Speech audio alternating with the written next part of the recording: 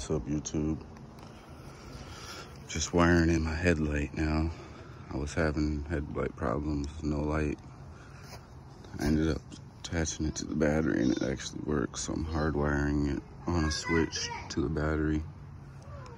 So that goes from my positive on the light all the way back to positive to the battery with the switch for all my lights. It's on the same switch for my tail light and my license plate light.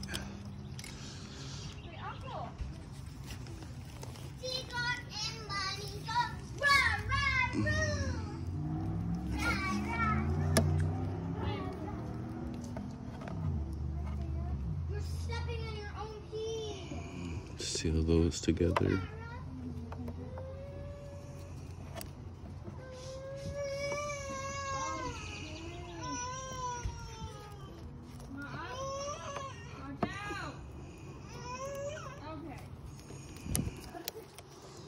Those are sealed.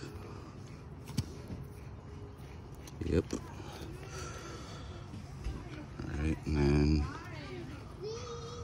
I'm going to tuck everything in. So now, when I flip my switch, backlight, license plate light, and the headlight, they all work.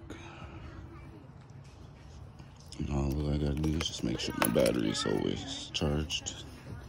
And I should have no problems now. Voila.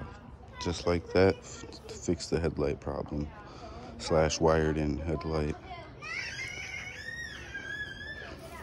It's pretty much the same way if you're wiring in your headlight.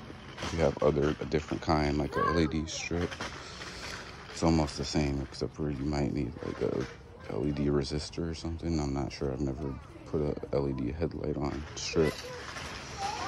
But yeah, let's get it. Can actually ride now.